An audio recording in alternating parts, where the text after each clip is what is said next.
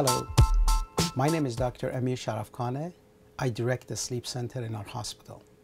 Welcome to our sleep center. Now that you know what is a sleep apnea and how important it is to diagnose and treat sleep apnea, you may wonder how we can do that.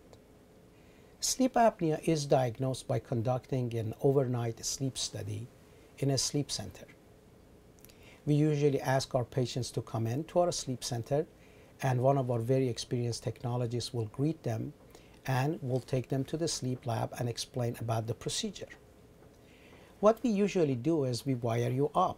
That means we put electrodes on your scalp and also on your chest. We put a very thin tube close to your nose, and with that we monitor not only your brain activity and your heart activity, but also your breathing. With that we can find out if you stop breathing and how many times you stop breathing per night and how low your oxygen goes. And with that we can find out how severe your sleep apnea is. The more number of times that you stop breathing, the more severe is your sleep apnea. The lower your blood oxygen go, the more severe is your sleep apnea. Sleep apnea is a very expensive test because our patient stays whole night in the laboratory and we have a technologist to monitor them. However, the consequence of not treating sleep apnea is more significant and more costly. Therefore, it is very important to take the sleep apnea seriously and take the test.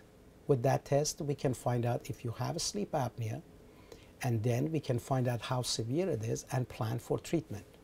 When you come to the sleep laboratory at night, we will ask you to bring your comfortable clothes or pajamas that you wear at night. You can bring even a pillow that you're used to using at night.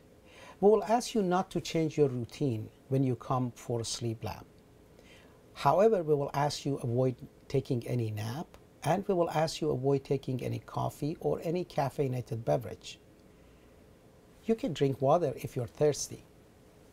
When you come to the sleep lab, our technologist will see you, will greet you, and will show you the lab.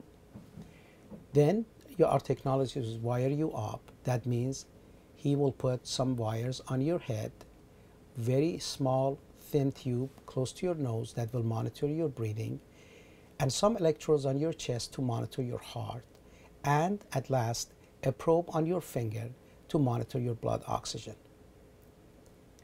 After the study is done, the data is sent to me and I will look at your sleep study. I will look at your brain activity, I will look at your heart activity, I will look at your breathing activity and your blood oxygen. I will count number of the time that you may stop breathing or your breathing become very shallow. I will also look at how low your blood oxygen went down during the study.